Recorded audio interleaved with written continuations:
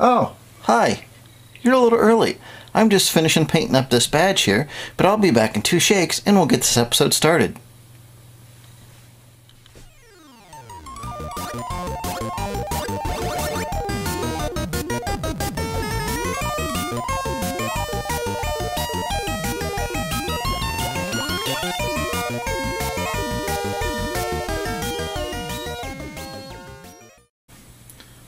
So you might be asking yourself, Jeff, what were you painting a badge for? Well, this might give you a hint. This badge is for this box that I 3D printed. And inside that box goes this, a ZoomFloppy board. Got a little package here. And have a look. These are produced by Go4Retro. I'll put a link in below. And it allows you to hook a Commodore IEC or IEEE 488 disk drive or other devices up to your PC. Why would you want to do that? Well, that way you've got a backup copy of all your old floppies, so you still have the data when they turn to magnetic dust. The first thing we'll do is get our ZoomFloppy board mounted in this case I 3D printed. The files for this case came from Thingiverse, and I'll put the link down below. And I printed it in this crystal clear color here because I had a full roll of this on hand that I've had for an awful long time, and it just seemed like the thing to do. It's a pretty good case design, except for I think I would eventually I'll print a cover for that card edge connector there, as that is just screaming out to be touched up against something or have something conductive dropped on it and cause all sorts of nasty problems. The screws I just found in my junk box, and I happen to have 4 that were about the same, and they worked perfectly.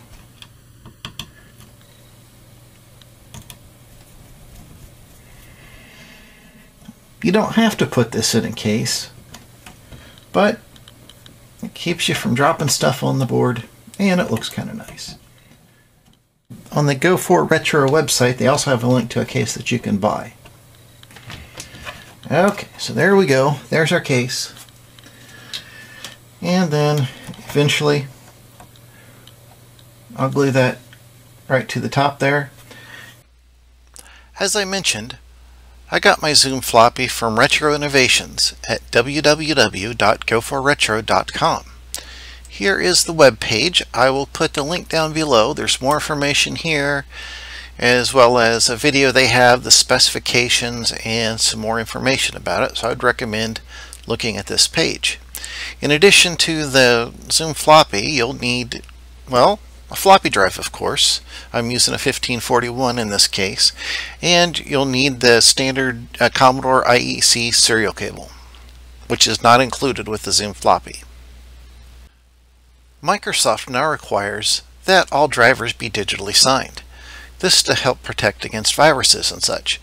For open source projects, this is kind of a hindrance because this digital signing process is not free. To help get around this and make it more convenient to install drivers for open source devices, this program called ZDig is used.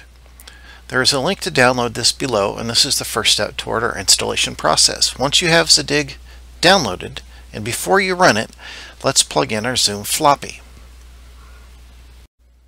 I'm plugging in my ZoomFloppy now, and I get the Roger beep, so Windows knows that I've plugged in a USB device, but it's not going to know what it is. When you download ZDig, what you get is a single executable file like this. This is the type of executable that you run, but it doesn't install. When you double click on it, you'll get the pop-up asking you to confirm that you want to run it, and you'll get a little screen like this. Now, if you don't see the ZoomFloppy in the drop-down like this, you've probably already installed it at one point like I have. If that's the case, you can click Option, List All Devices, and we can go down here in the list and select the ZoomFloppy. Now what you want to install here is the WinUSB, just like this. But you want to select the USB Win32. This part wasn't completely evident to me the first time I tried to reinstall this. So now I'll click Replace Driver. It'll do its thing. And it says the driver was installed successfully. And we can confirm that by going to the Device Manager. So we can go to the Device Manager and look here under Live USB Devices, and we see we have our ZoomFloppy there. This is the website where you want to download the openCBM program and the GUI for it. I'll put the link in down below. Now this big download latest version right here, that's the manual, which is already included in this folder down here, so there's no point in downloading that separately. When you click on the openCBM folder here, you'll see the last several versions, and if you click on the latest one here, you'll see there are several choices. This is the manual. This is zipped in a tar BZ2 format, and probably for most Windows users you'll just want to download this zip file, which is what I did. And if we go back to the GUI part of it, this is the GUI. We'll click on that, and this just gives us two choices, so we'll click on the latest one. And this is the source code. We don't want the source code. You just want the zip file right here. Now that we have the ZoomFloppy driver installed, we can go ahead and install the openCBM software. The link for this is below. When you download the openCBM, you'll get a zip file like this, which I extracted here. And this is what you see.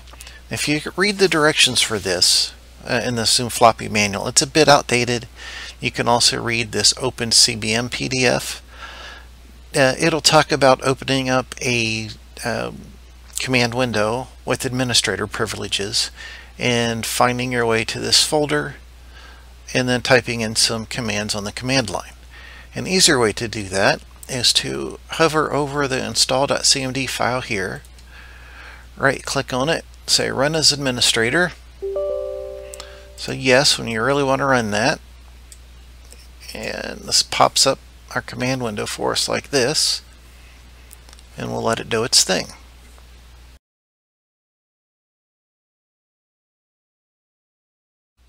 And we'll press any key. Okay, after that's done, we need to install the GUI. Now, unfortunately, this comes as a separate download, which is this GUI for CBM for Win We extract that, and what we want is this GUI for CBM for Win.exe. So we'll right click on that and say copy, and then we're going to go to the installation folder, which is under C Program Files, openCBM, or wherever you installed it to. I'm just going to go over here and paste that in there. Say yes, I really want to do that. And I'll copy that into that folder, and I'm going to go one step more and right click on it and say create shortcut. Here it is, and it'll say it can't do it there. Do you want to put it on the desktop? And we'll say yes to that. Now it created this shortcut here for us, and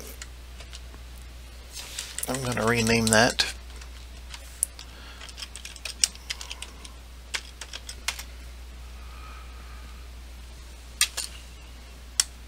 ZoomFloppy GUI. With the serial cable plugged into the ZoomFloppy and our 1541 disk drive, I've turned on the 1541 disk drive and started the ZoomFloppy GUI, and it'll pop up the first time and ask you to check your first run options. I'm going to say detect drive. and it says, hey, on channel 8 there's a 1540 or 1541, which is correct. So we know it's working okay. And now we can click Save and Apply Changes. It'll tell us our preferences are saved. Oop, let me bring that into position. There we go. So one other option you might want to set is the default location for your files. I've set this to where all my Commodore 64 files are.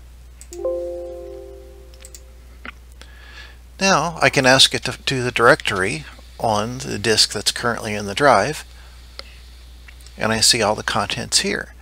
If I want to back this up as a D64 file, I can come over here and say make a directory, call it new dir,